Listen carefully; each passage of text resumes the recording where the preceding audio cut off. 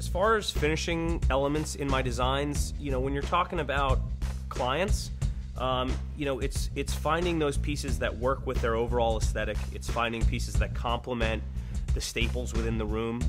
So if that is a kitchen, we're looking for accessories to work within the color scheme that we've chosen.